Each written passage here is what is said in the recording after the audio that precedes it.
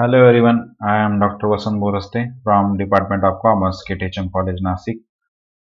Today I am going to discuss with you the syllabus and the objective of the course. Here I am going to discuss with you about the syllabus of corporate accounting, which is for semester second, and that is overall semester 4.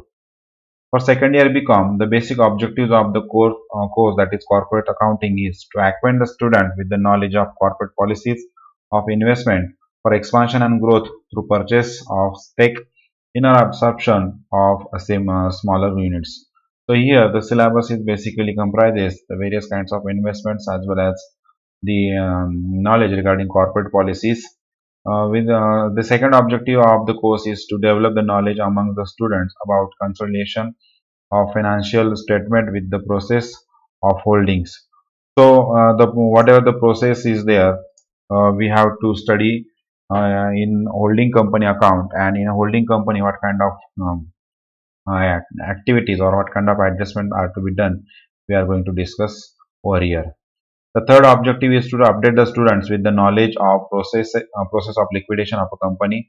Here we are going to study the topic called as liquidation of a company, where if any condition, if any company goes into liquidation, at that time what kind of adjustment have to be done and how to whom we have to pay the money. We have to study the that process that is called as liquidation of company. And the last objective is to introduce the students with the recent trends in the field of accountancy. Student, as you know, we have to study the accounting of corporate, that is corporate accounting, where we have to study various kinds of trends to cope up with the new technologies and new things which are happening in the market. For that purpose, the fourth chapter is called as forensic account is introduced, and that is called as the recent trends. So we have to study the that recent trends. And now here you can see the syllabus of semester 4 for corporate accounting. The first chapter is holding company account, second chapter is absorption of companies, third one is accounting for liquidation of companies, and fourth one is forensic accounting as I earlier mentioned. So we have to study this four chapter accordingly for the semester 4, and first one is holding, where we will study how one company hold another company, and what kind of what is the other company, which is called as subsidiary company. Second one is absorption, in case if any company absorb another company, at that time what kind of accounting has to be done, we have to study over here. After that, accounting for liquidation of companies, where if any company goes into liquidation, or we can say wind up, at that time what kind of accounting has to be done, we have to study over here. With this, we have another recent trends or recent topic in our syllabus, that is forensic account, where we have study where we have to study what kind of activities, and just like if you observe any kind of murder in history, or what we can say movie, where the forensic report or forensic lab report is important. In the same way, in accounting, the topic called as forensic is introduced over here. So we will study at the last, that is forensic accounting. Just go through one by one chapter. First one is holding company account, where we have to study calculation of capital profit, calculation of revenue profit, the profit which is called as capital profit, and what profit is called as revenue profit, we have to study over here. Say for example, A company is there and B company is there. A company is a holding company, is a big fish, is a big company, and B company is a small company. A company hold at least 51% shares of B company. In that case, A company is called as holding company, and B company is called as subsidiary company. The date of acquisition is important over here in the holding company. The particular date is mentioned. The date of acquisition is important from capital profit point of view, that on which date the company is acquired. Say for example, A company acquired B company on 1st of October. That means before the 1st of October, the profit is called as capital profit, and after the 1st October, the profit is called as revenue profit. So this is the basic bifurcation between capital profit and revenue profit. We have to study the meaning and calculation of capital profit as well as revenue profit. After that, we have to calculate the cost of control. Then we have to prepare consolidated balance sheet of holding company with this one subsidiary only. Actually, one company can hold more than one company, but in your syllabus there is only one holding company and one subsidiary company. Say for example, A company holds B company. In that case, you have to prepare a consolidated balance sheet of A company with the holding subsidiary B Limited. So here we have to prepare the consolidated balance sheet that is called as a combined balance sheet of holding and subsidiary company. The last point of study is that adjustment of intercompany transaction, unrealized profit of stock we have to study here. Say for example, A company hold B company. In that case, A company and B company have some intercompany transactions. At that time, there may be unrealized profit. We have to calculate the stocks as well as unrealized profit in this case. The second chapter of our study or our syllabus is absorption of companies, where we have to study the introduction of the absorption, the meaning of absorption of companies, as well as vendor and purchasing companies. Purchase consideration we have to study how one company absorb another company, in what sense it has been absorbed. That at that time we have to calculate the purchase consideration. The purchase consideration means an amount which has to be paid by the purchasing company to the vendor company.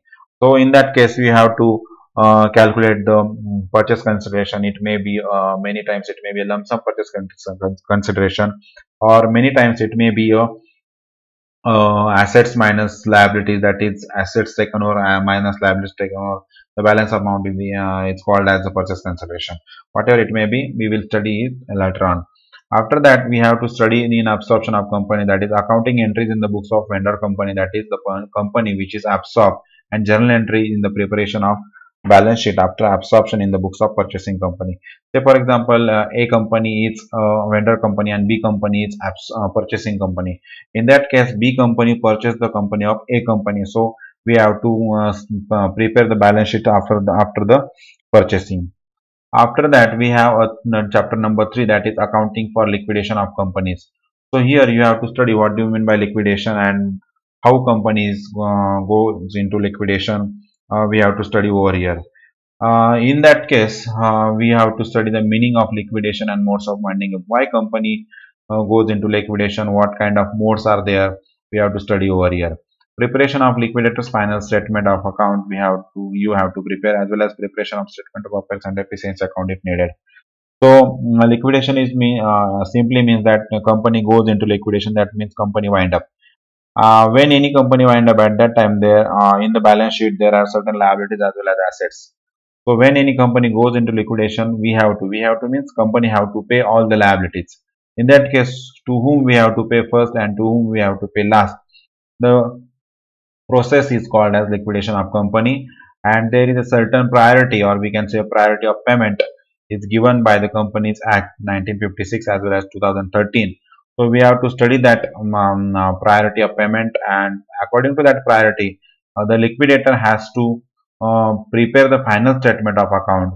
For the liquidation, the person who is appointed is called as liquidator, and liquidator has to prepare the final statement of account, where he has to mention the way, where he has to receive some remuneration also, and he has to sell all the assets as well as whatever stocks and what kind of funds, investment, whatever it may be there.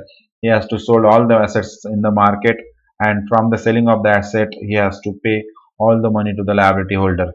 So the process is called as a liquidation of company.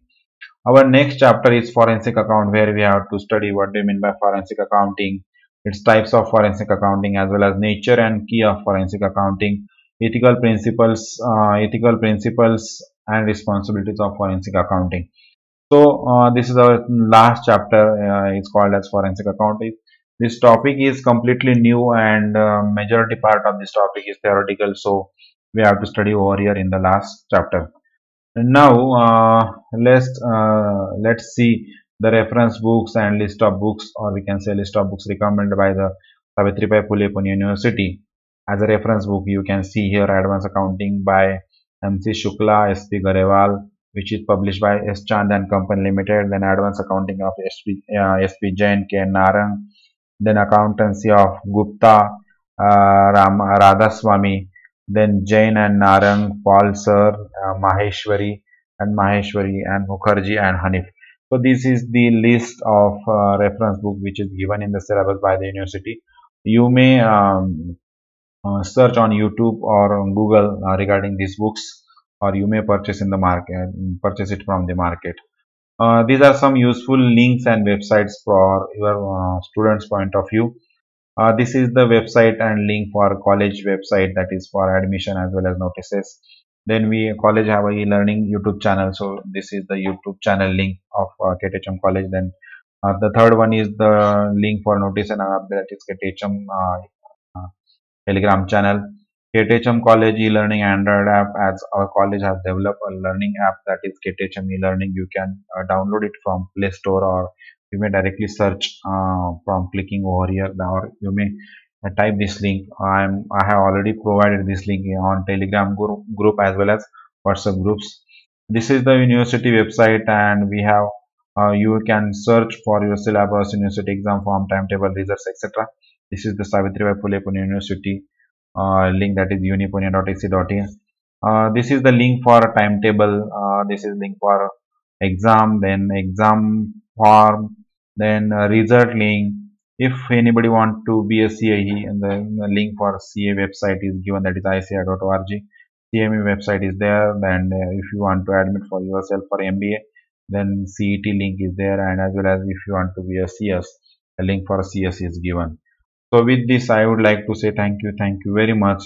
In the next lecture, we will study the first chapter, that is holding company accounts, then absorption of companies, accounting for liquidation, and forensic account. Now I am going to start the third chapter, that is accounting for liquidation of companies.